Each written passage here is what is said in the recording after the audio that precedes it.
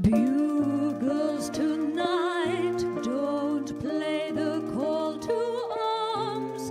I want another evening lying in your arms. Oh, please let me linger just a while to be with you, to hold you tight, my lily of the lamplight, my own Lily Marlene.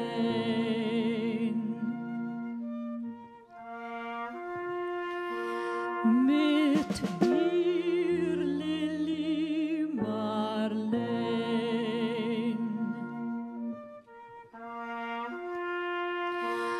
Wie einst Lily Marlene.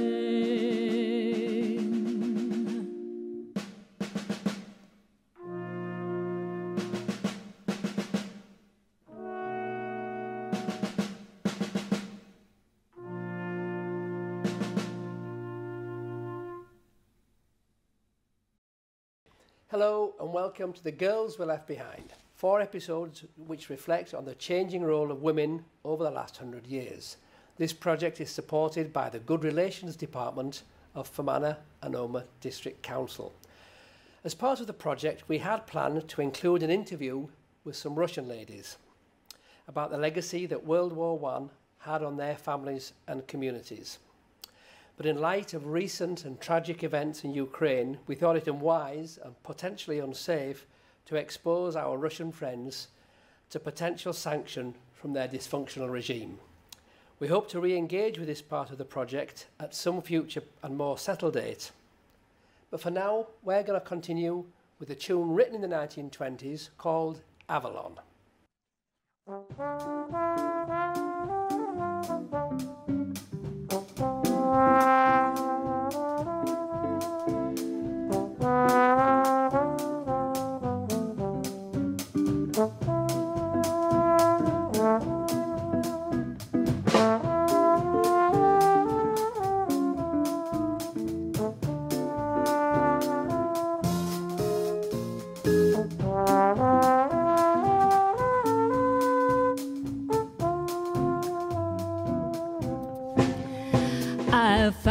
my love in Avalon, beside the bay.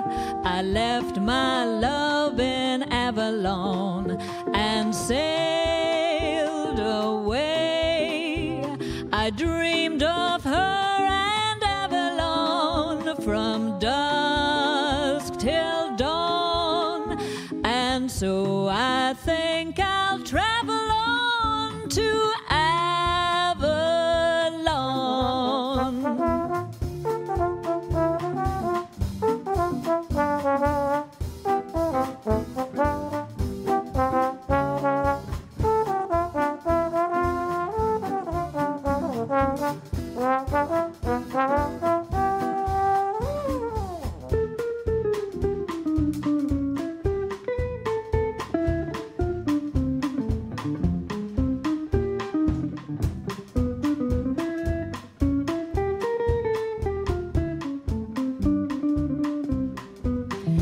I found my love in Avalon, beside the bay.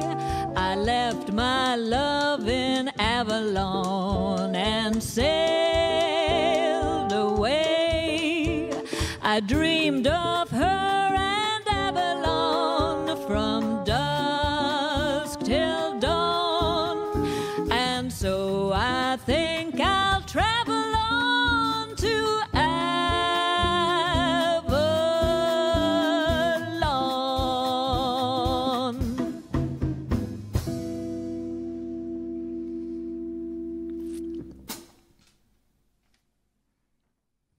Welcome to the first episode of The Girls We Left Behind.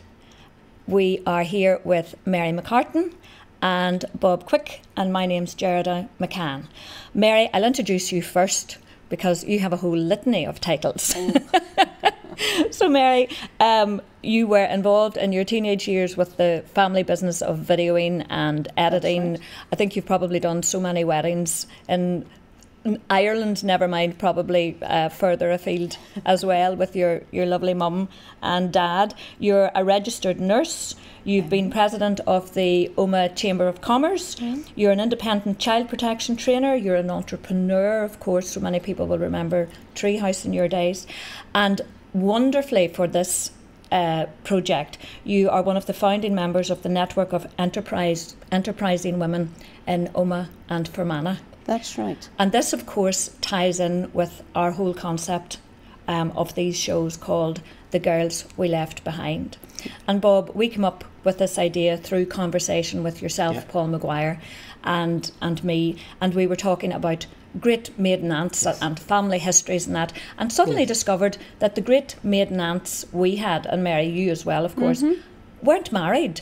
And thinking, well, why weren't they married? Yes. And of course they weren't married because of World War I, World War II, and the millions of men and soldiers who were killed were gone out of our lives. Yes. Out of 10 million soldiers across both sides in World War One. So that was 10 million men that weren't available as husbands and spouses for my Aunt Flossie, my Aunt Ivy, your aunts. My Aunt Minnie, my Great Aunt Minnie, Great Aunt Tilly. And the whole experience of growing up and being able to go out and interact, and which COVID actually threw into our present day here with our teenagers. Now, we're in no way saying that to be a fulfilled woman you have to get married and have to have children or want to have children. That's right. But the opportunity wasn't They there. should have the opportunity. Yes. And those young men were brothers and nephews and grandchildren and husbands and sons, and that was taken completely away. Absolutely. Away from us all. But in some ways that might have been a real positive change, because women then had to make different arrangements to survive. They had to find work. They had to, and the war also gave them opportunity to work because the factories needed them. Yes. They had, even in Belfast, they had to make aeroplanes out of linen, the aeroplane wings. Yeah. And all down this coast, or all down this side of of Northern Ireland, the women were working and needed to go to the factories to make clothes and all those things as well.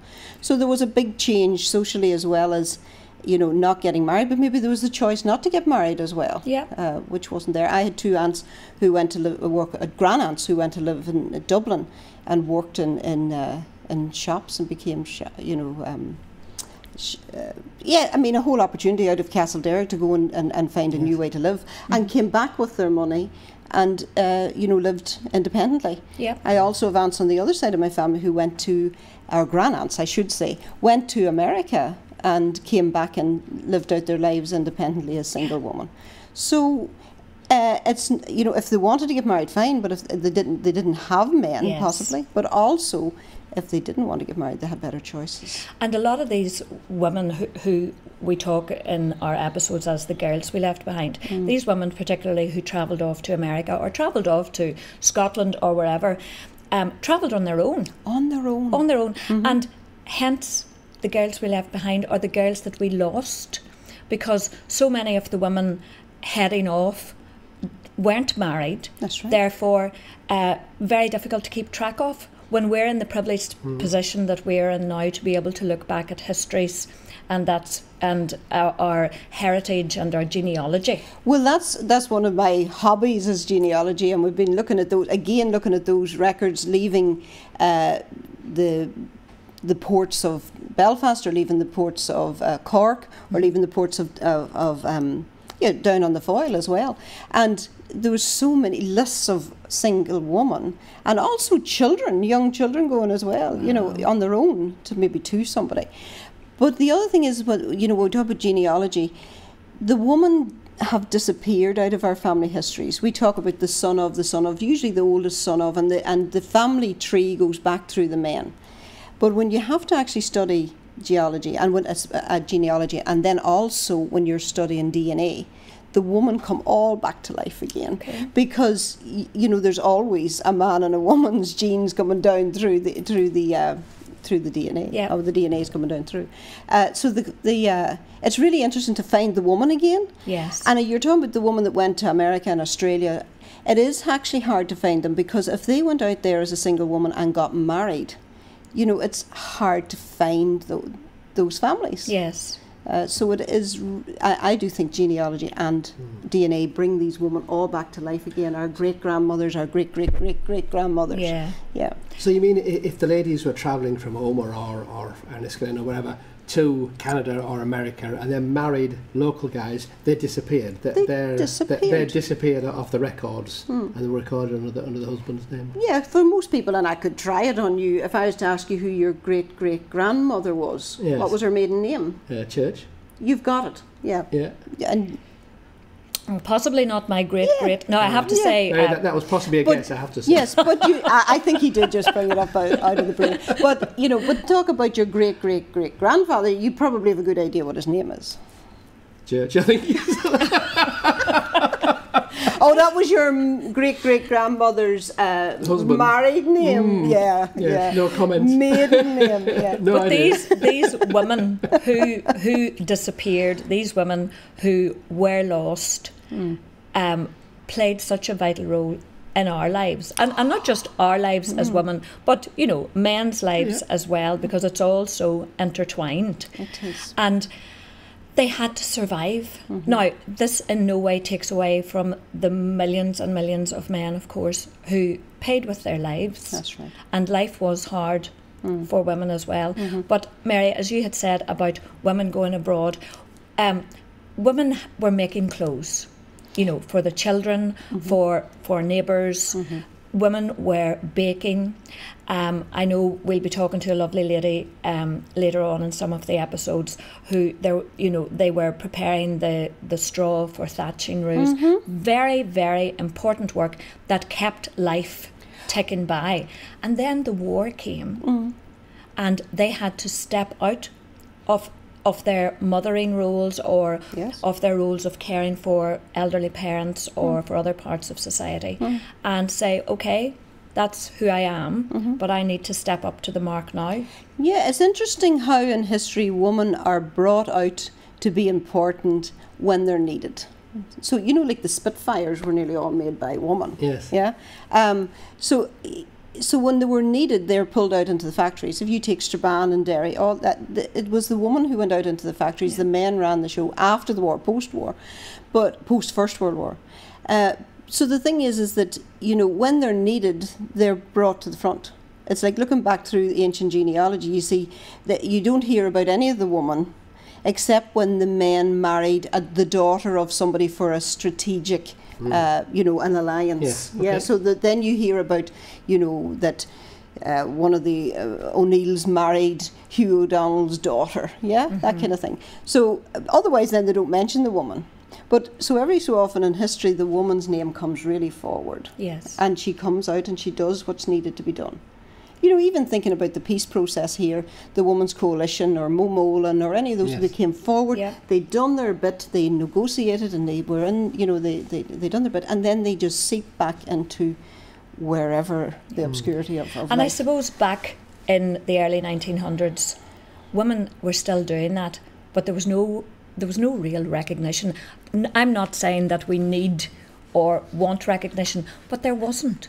There was the home lives, there was the normality of surviving, and then there was stepping forward when we're needed, stepping into the munitions factories, stepping into the Spitfire making factories. And then I think as women are really good at, just ebb back in. I was watching a programme there about the American woman during the Second World War.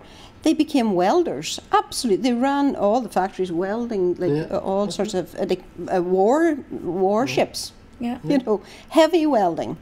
And the reason, Mary, then, for you were saying after the First World War, but the women in Fermanagh and Tyrone and Derry continued to work in the shirt factories. They did. And was that because the shirt factory owners could pay women less than would pay men? So was that a financial consideration, you think? I would think it's just the skills, because those women were for years running, they were sewing at home. I had a row of 5 grandaunts, great grandaunts actually they were, who were all seamstresses, and they were all making very fine clothes for the gentry. Okay, but in their own homes. Ard straw, and so professional seamstresses. Yeah, professional seamstresses. Yeah, and you take like the woman of Donegal who were making the tweeds and making you know and the arons. Like that's how they survived. There was no way of surviving in Donegal otherwise. Now the men were generally, and some of the women were going to Scotland and gathering potatoes and working on in the cities and coming, you know, sending some money back. But actually, just in the houses, it was the woman just making clothes that made the difference. So I suppose post-war we started to see really the factories, you know, and it did. I suppose that those women were qualified to do it.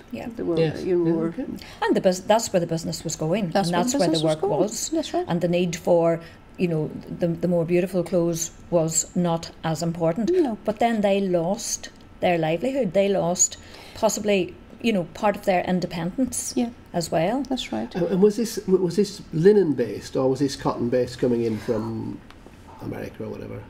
Oh well, it was that was in Donegal. You're talking about the irons, so you know you're talking about the knitting, big knitting industry, and so then here we're dealing with cotton. I think most of the factories along here, but this whole area was flax grown.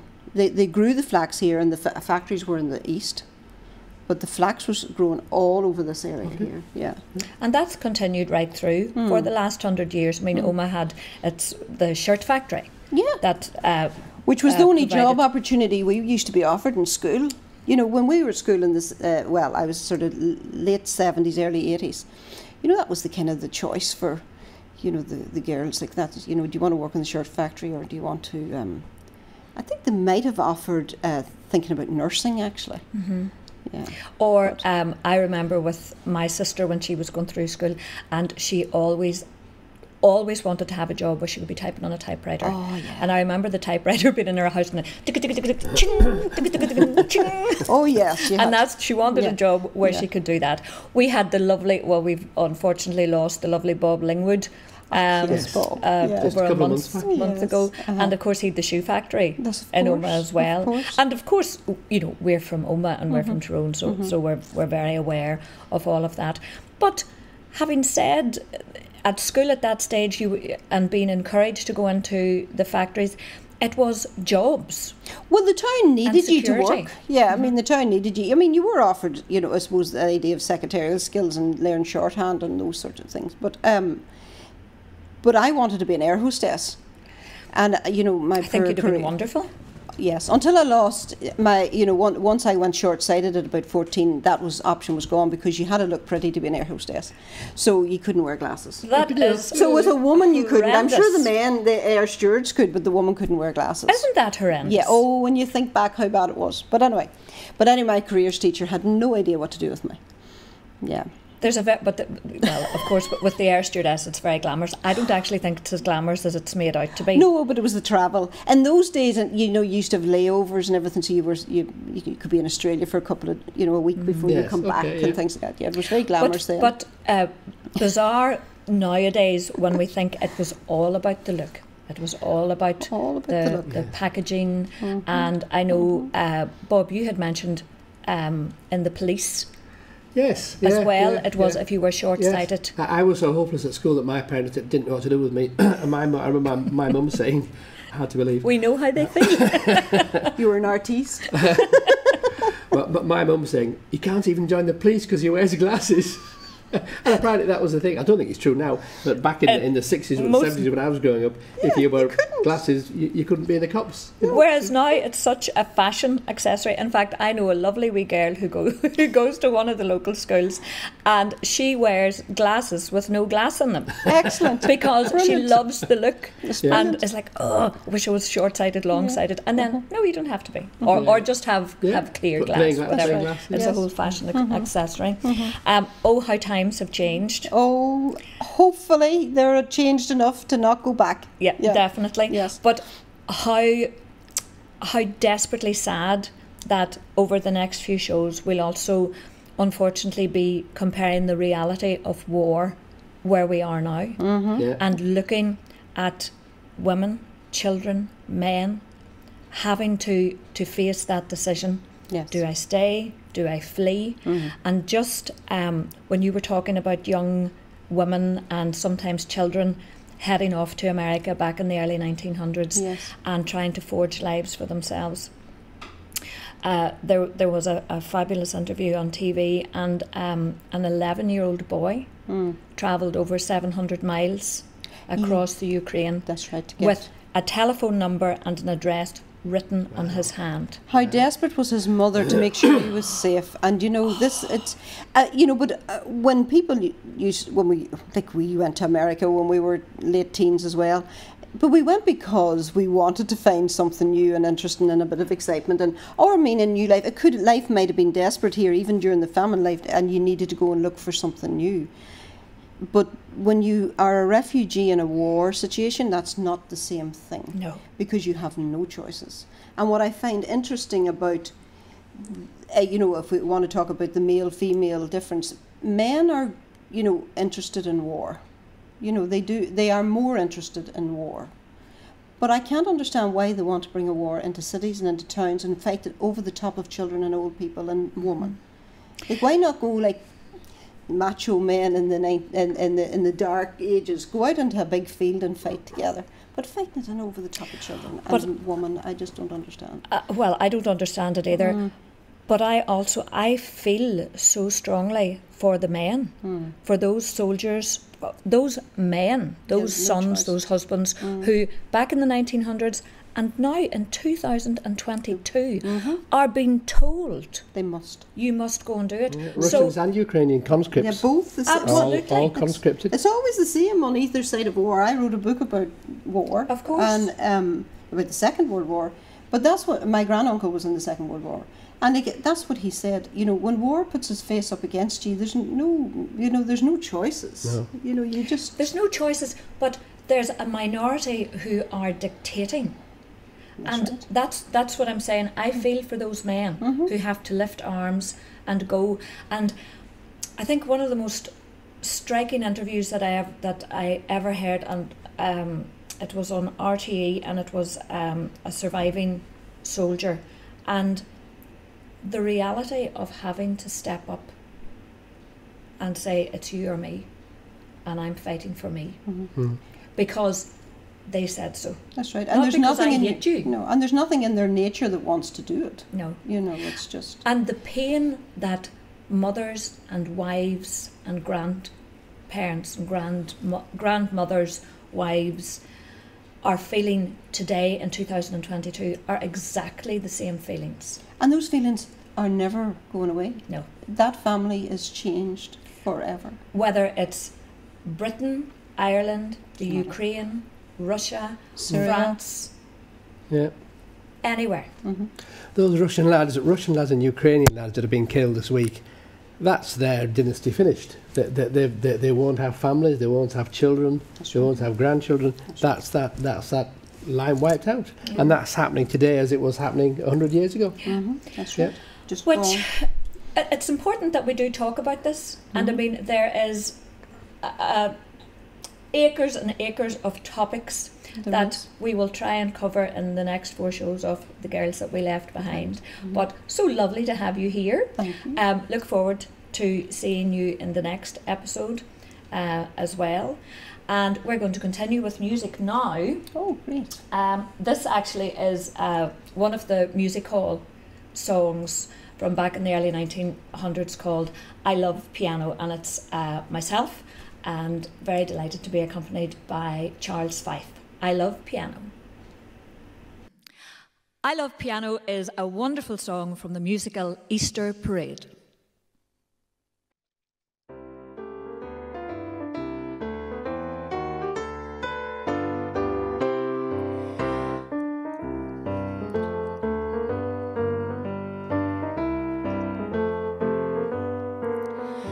As a child, I went wild when the band played. How I ran to the man when his hand swayed. Clarinets were my pets, and the slide trombone I thought was simply divine. But today, when they play, I could hiss them. Every bar is a jar to my system. But there's one musical instrument that I call mine. I love a piano, I love a piano. I love to hear somebody play upon a piano, a grand piano. It simply carries me away. I know a fine way to treat a Steinway. I love to run my fingers o'er the keys, the ivories, and with the pedal I love to meddle. When Paderewski comes this way, I'm so delighted if I'm invited to hear the long-haired genius play. So you can keep your fiddle and your bow. Give me a P-I-A-N-O-O. I love an upright to play the upright, or a high-toned baby grand.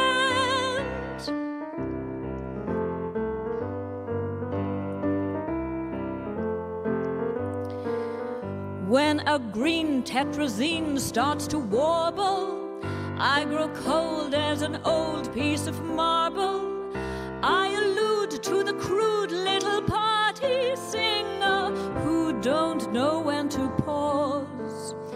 At her best, I detest the soprano, but I run to the one at the piano. I always love the accompaniment, and that's because I love a piano, I love a piano. I love to hear somebody play upon a piano, a grand piano. It simply carries me away. I know a fine way to treat a Steinway. I love to run my fingers o'er the keys, the ivories, and with the pedal I love to meddle. When Paderewski comes this way, I'm so delighted if I'm invited to hear the long-haired genius play. So you can keep your fiddle and your bow. Give me a P-I-A-N-O-O-O. I love to stop right beside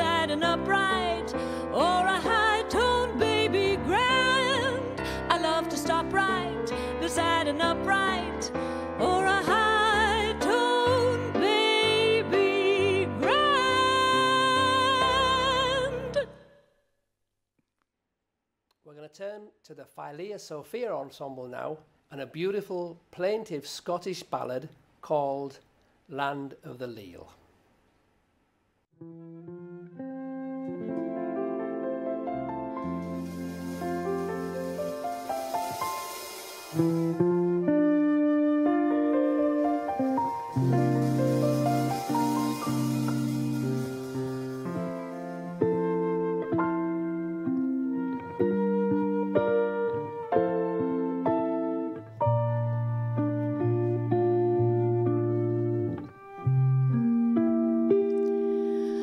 I'm wearing away, Jean, like snow wreaths in the thaw, Jean. I'm wearing away to the land of the leal. There's no sorrow there, Jean. There's neither cold nor care, Jean. The day is ever fair in the land of the leal. Oh, dry your glistening eyes, Jean. My soul longs to be free, Jean. And angels beckon me to the land of the leal. Oh, hold ye strong and true, Jean. Your day is wearing through, Jean, and I'll welcome you to the land of the leal.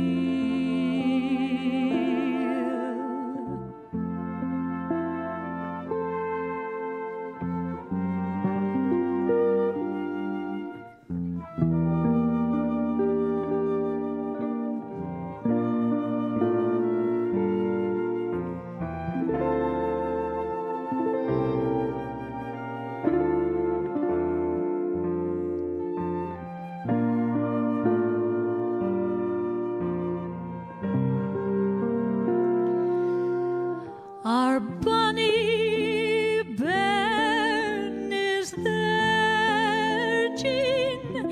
He's both good and fair, Jean. And oh, we grudged him go to the land of the leal. So fare thee well, my own Jean. This world's care is vain, Jean. We'll meet and then be fain in the land of the leal.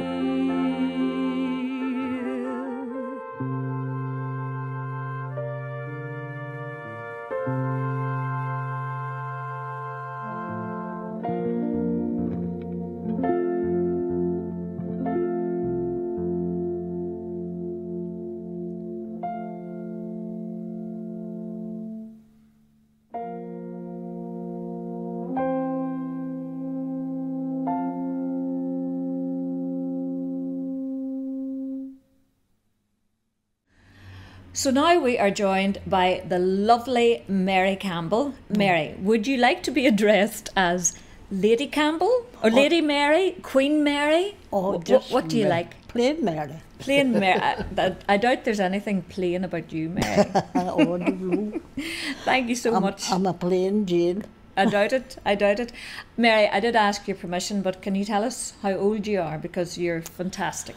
Well, if I live till the 30th of April this year, I'll be 92. Oh my goodness. I was born 1930, the 30th of April. Right. Gosh, you're amazing. Up in a wee house up in Balladoola, And Fermanagh. My goodness. And you have 6 boys. 6 and boys and one girl. One girl. Uh-huh. And you said to me before we started recording that there's nothing any boy could do that Mary hasn't experienced or lived through. She done before. As seen done before is right.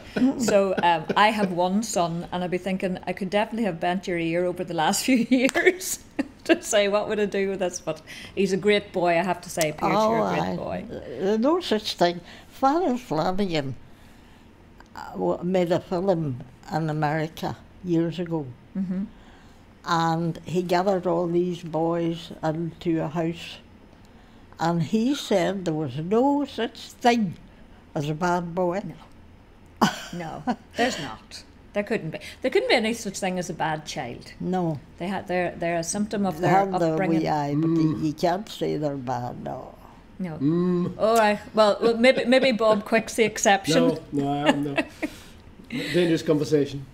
Mary, you know that this programme that we're doing is called The Girls That We Left Behind, and we're looking at the changes in women's lives since the First World War, you know, so over the last 100 years, and I'm sure you've seen lots of changes as well. But just for us to know exactly about you, your dad was born in Cavan, and your mum was born in Tattisala, Tyrone, yeah. and that's where you lived your That's where I happy lived childhood. the most of my life. I had Yeah. a happy childhood. And you're still in Tattisala, aren't Still you? in Tattisala, yeah.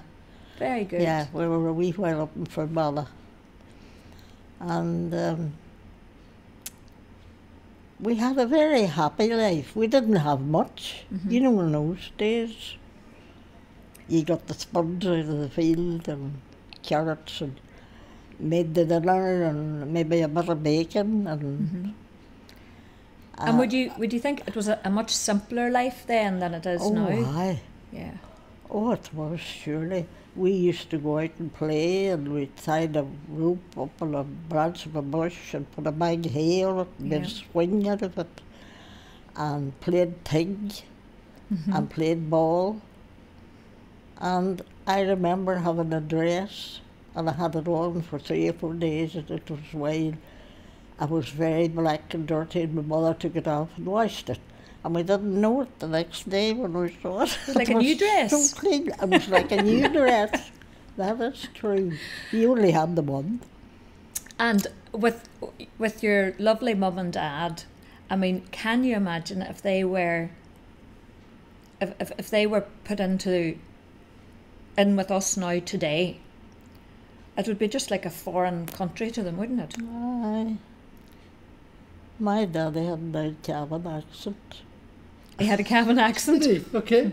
We'll forgive him for that. Right. What? Mummy was Tyrone, Yeah, and she used to sing. which you do, of course. She would have sang too. Yeah. Daddy was well about singing too, but she always shouted him down. She said he was a very bad singer. I used to sing a song. The swallowed tripes and lard by the yard they were scared. Mickey Flynn knocked the skin off his shin, and they all fought and bled. And Mommy would say, there never was any such song as that. You manufactured that. And she used to say manufactured. But I would have heard it since. Yeah, There is- very good. there is a song. Mary, what are your memories of, you know, the war? I remember the First World War. I remember you saying, which was news to me, that you had taken in refugees. Aye, that was the Second World War. Second now. World War. Aye. Second World War. You had taken in refugees Yes. then. We had Tattisala School, And there was a family of Taggarts. You'd have heard of Jackie Taggart, who was a good footballer. And they had cousins out in Tattakeel, beside us, next townland to us, and they would all come out and stay there to be safe. There was Quinns from Castle Street came out and stayed, and they thought they were safer out there if they came to bomb Oma. You see, this really This is what they were surprised me. afraid of. Yes, but this really surprised me. Well, because when you had said, you know, about the Second World War and your family taking in refugees, I have to say I was thinking refugees from maybe from No, England we're or from Belfast or wherever, but refugees from Oma, refugees, as They you were said just then too, brought from out. Glasgow, and the worry was that they would bomb, you know, our wee town in the Second World War. Yeah. And I suppose the life out in Tattysala was so different even then from the life that they had in Oma. Of course. Aye. It was like countryside. That was the countryside. Aye, there was no. Well, Oma would have been a garrison town. I think there were soldiers there, and they were away out of the road. And usually they waited for them to come and bomb a place where soldiers would be staying. Okay. Yes. That's- You know, Yeah. and that's the thing why they brought Yeah. the children. I'm sorry, I still don't. You're grand. You're lovely. You're lovely. And I remember you saying also there were some of the American soldiers were in Fintna Yeah. and Killadees. Yes, I killed these, and they were in Fintna. With your mum and your dad, whenever you were all growing up, the workload must have been huge. My mother would take a mail bag. Do you know what a mail bag is? And she would go out to the bog, maybe half a mile or a bit more, and put a few turf in it and carry them home. On her back, we had no way of bringing home the turf. Yeah, yeah. We just had to carry them. And this was turf that your father would have cut, is it? Yeah, yeah. He had a portion of the bog. Okay. He had part of the bog. And what did you use a turf for, Mary? Was that for the the range fire. to cook? Just an open fire. Yeah. You put on a big fire. Okay. Maybe you'd put on a pot of spuds for the hens.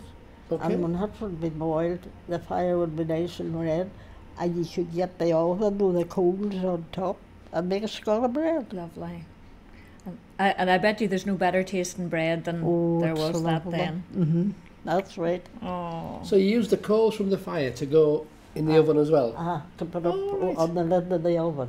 Really? You hung the oven on and put the lid up, Okay. put the coals on the lid, and then you had to be very careful taking them down in case some of the ash. The oven did blow and it didn't do any harm. Yeah. Yep. Oh, my mother was a first-class bread maker. Did you continue that? Would you? I Would you love to cook still for- make bread. Good. I Would you- make bread for Peter. Your You see son? Peter, ask him about my bread. Yeah. Does he eat it when the butter's just like melting on the Yeah, top of it? that's the way they like it. That's the only way to eat it. And sometimes they fry it, melt the butter on a pan and fry it. Do you know, that reminds me of a story my dad told me, because of course his mum, you and my daddy would be about the same age, and Dad used to say when they were going to school his mum would have baked the bread, but they didn't want the bread that Granny had cooked.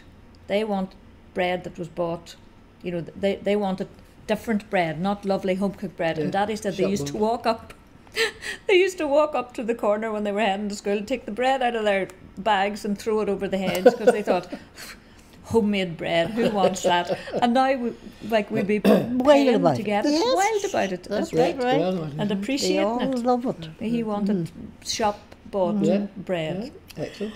And you were telling us also previously about the rationing, and your mum. Yes. Was it There was a big couple of... coat or something? Is that the smuggling? Or the Irish? Don't worry, you're not going to get into trouble. I love this. There's a train went now and again, used to go to Bundoran, and sometimes it went down the other way, down to Lifford. And my mother had a great big coat she put on her, and she put stuff in under it. But I never heard her talking about them taking anything off her. They would come in and look about, but they weren't too bad. Yeah. And she would have had sugar and tea.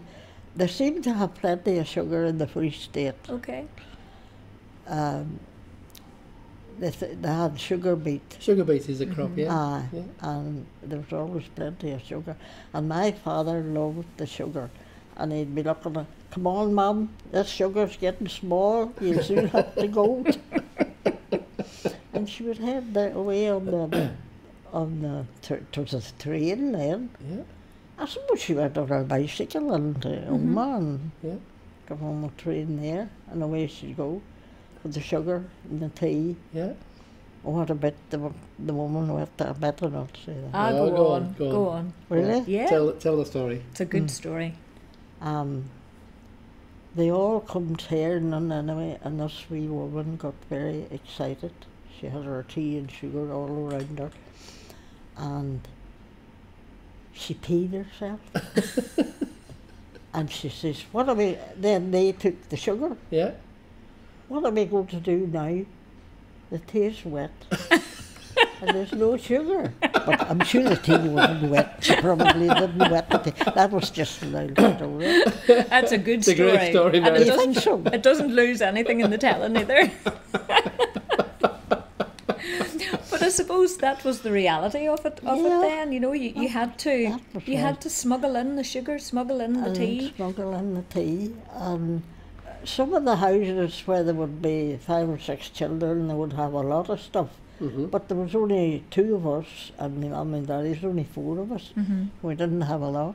Yeah. So this day there was so much, she got 2 ounces of butter, but my mother sent us down to the shop. Oh, wee Tommy Sogan told me the other day, ask him for 2 ounces of sugar. 2 ounces of butter. Yeah. So we went out and asked, and it wasn't him, it was the lady that owned the shop that came out. Of course, we weren't smart enough. We asked for 2 ounces of butter, and she went down to the shop door. She left the counter. She was behind. Did Mrs. Brady get her butter? That was my mother. And of course, she'd got her butter. So we got the butter. You got no butter, No, you got no butter, no? Okay. but good to chance your arm. I don't think that's a bad thing at all. Yeah. Well, In the times that we're Yeah. in it. but we loved the butter, and I worked in a house down the road, and Wednesday, McGrain's lorry came round with the groceries, and we got a brown loaf, and there would be some butter. There was quite a few children in the house, and her and I would take 2 big slices of this loaf, put a big pile of butter on it. That was all the butter we seen to the next week again. Yeah. Yeah. But Okay. I can understand just one.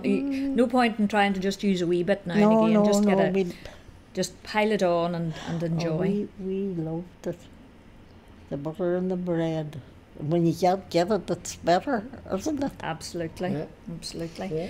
And Mary, looking back, you know, and you have your big family of boys and your daughter.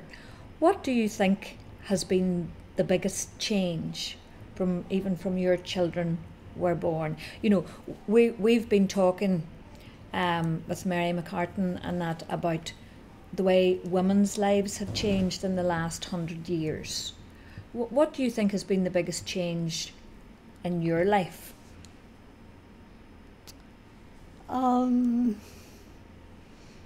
Well, it's a happier life now, because you have television, you can watch films, and in those days you had nothing. You Was just, it a case of really surviving? just surviving? Yeah. You just sat in the corner and some killers. Yeah. The killers. There was a wee man used to come into our house, John Mull, from Tattykiel, and he used to sing the Irish Soldier Boy. Right? And we would invite him over to sing it. We thought it was And the Caliers would just be calling in. I suppose it's different now, I think, in an awful lot of homes. And I live out in the country as well. But people just don't pop in anymore. No, They'll ring you. Some mild woman would come in and she would have put on the kettle and made tea. Because, of An course, hour a day. doors weren't locked or anything. Oh, no. Because there was nothing. No. Well, presumably there was no great excess of stuff, so there was nothing to be taken No, as such. no, Um, the doors were there.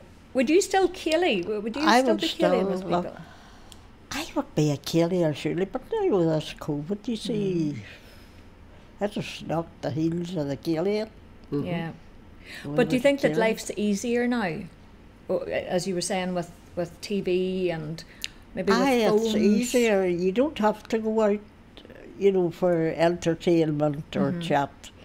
You hear plenty in the house with even the radio. Yeah. And sometimes it's very good, Yeah. the radio. Look, very good. Clothes are different now, I think. People long ago wore a big long skirt and a big long coat, and now they're shorter and they're nicer looking. And, Well, there's huge variety, isn't there? there's a huge variety. Would yeah. your mum have been making your clothes? No, she didn't make clothes, but she knit. She used to Okay. knit for us. Yeah. But then when I got up, when I went away, I would have made. I remember Johnson's, W.J. Johnson's always had a great sale after Christmas. Yeah. And I remember buying a lump of cloth and I wanted for £1. And I made one of them wee square jackets and a skirt. Lovely. And I always say if I hadn't done that, I'd have been naked. I bet you wouldn't have been really. Somebody would have taken care of you. That'd have been tricky in January, Mary. I don't. It wouldn't have been great. You'd have the flu. You'd have got away with it in June, but not in January. That is right. And when you would be Cayleying, and even whenever you were a child with with your mum and dad and Cayleying and that, because there wasn't the things like TVs and radios, so You just chatted. you chatted and you Somebody sang. sing a song. Yeah. And you'd be prone to singing a song or saying a poem, Maybe there would be a man, I had an uncle, he played the fiddle. right? And he was very much in demand. Very Yeah. good. He was a fiddle player. I think life was simpler, in many respects. It was simpler, not necessarily easier, but simpler. It took less to entertain you, I think. Yeah, and maybe there was more appreciation then. Now everything is so immediate. You turn a switch and you can be watching something on and the if other you side don't of like the it, world. you turn it off and you put on another one. That Yeah. was quite Even true. electricity. Aye. We get up, electricity, you get up in the morning and put on the electric kettle, put on the Yeah. lights. What were you right. doing then for light? We had the lamp with the oil in the bottom and a globe on it, Yeah. and it hung on the wall. Right. And we used to have to clean the globe and be very careful of the globe. Yeah. It was broke when the man knew it. They were very fragile, weren't they? Yeah. Very fragile. And then you told us about your dad and the rushes. What was that? Oh, he dipped the rushes a bunch into tallow. Yeah. That is for making candles. And they would tie a string out and put it up on the wall. And as long as it burned, they had light. My goodness. And then when it fizzled Well, out, that was they were it. in the dark. Yeah. Yeah. They had to have whatever they were doing done for that wee while. But I suppose they would have had more, for there'd be plenty of rushes. Yeah. Yeah. Daddy was a thatcher. He used to thatch houses. Oh. He'd make some money now if he was here thatching. Should they love it? Aye, it's come back. Yeah, very much so. And them days an old thatched house, there was nothing thought of you. And you right? lived in a house like that, you know. My goodness. No. Yeah. I suppose it's that whole appreciation. Life was hard but simpler, whereas now life is much easier, yet there are other worries and problems Yeah. Right. as well. Yeah. Sometimes close to home, I was sometimes talking not. to a wee fella, he used to come to our house, is Joe Gallagher from Centenary, maybe you know him. I'm not sure. And he used to come over and he said he admired the turf stack that Jim, that was my husband, used to build a lovely big turf stack. Mm-hmm. And that thatched. And how he Thatched the turf, really? To Never keep heard them of dry. Wow. Mm-hmm. Needs must. Needs must Yes, in those. must. Well, in all The big times. shed to put it in, so that's the... Yeah. There was no big blue tarpaulins that they throw over stuff now. No, it's true. And No, Mary, it's not. if you were going to leave us with a song or a poem, or words of wisdom, or any other words of wisdom, would you be happy to? What would I do? I'll do Paddy O'Shea Paddy for O'Shea. you. Paddy O'Shea would be lovely. Would that be all right? Gorgeous. 'Twas the month of November at the close of the day. It was also the close of the fair in the village of Gorton, and Paddy O'Shea was a little bit worse for the wear. He sold a cow to a man from the Plum, and a horse to a lad in Corlay. I'll treat myself now to a wee drop of rum. I deserve it, says Paddy O'Shea. He plodded his jog along just as blithe as a bee, till he came to a seat in the glen. I'll rest and be thankful, says Paddy, says he, for it can't be a lot after 10. When I worked for the council and times was gone by, I rested here many's the day. He finished his bottle because he was dry, and sleep came to Paddy O'Shea. How long he had slept he never could tell, but he swore that his back with a thump. And the sound in his head like the clang of a bell made him come to himself with a jump.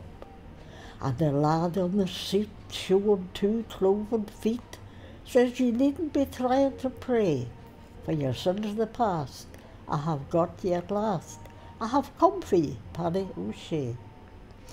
Now, says Paddy, me lad, were ye 5 times as bad, I would warn ye now to take heed, for I don't care for you or the worst ye can do.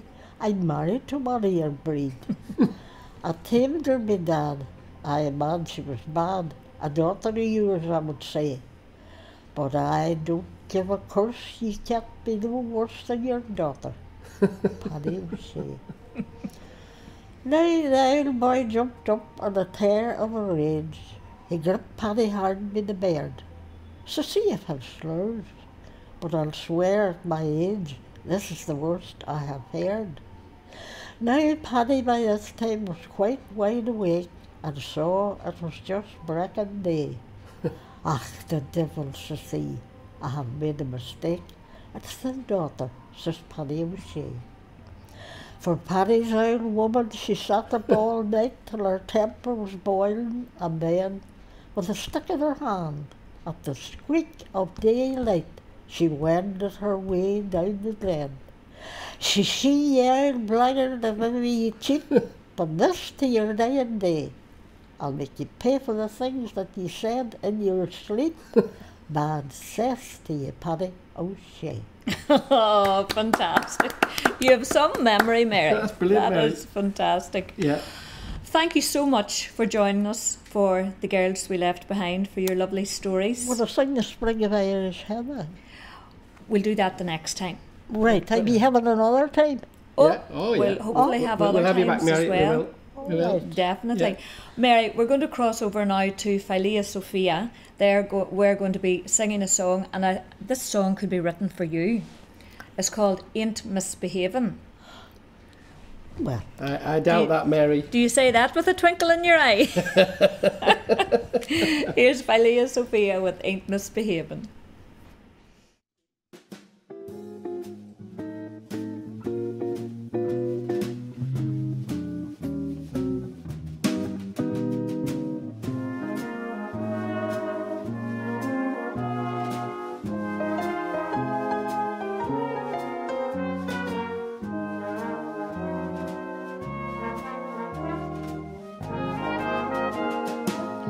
No one to talk with, all by myself. No one to walk with, but I'm happy on the shelf. Ain't misbehaving, I'm saving my love for you. I know for certain the one I love, I'm through with flirting, it's just you I'm dreaming of. Ain't misbehaving, I'm saving my love for you. Like Jack Horner in the corner, don't go nowhere, what do I care? Your kisses are worth waiting for, believe me. I don't stay out much, don't care to go. I'm home about late, just me and the radio. Ain't misbehaving, I'm saving my love for you.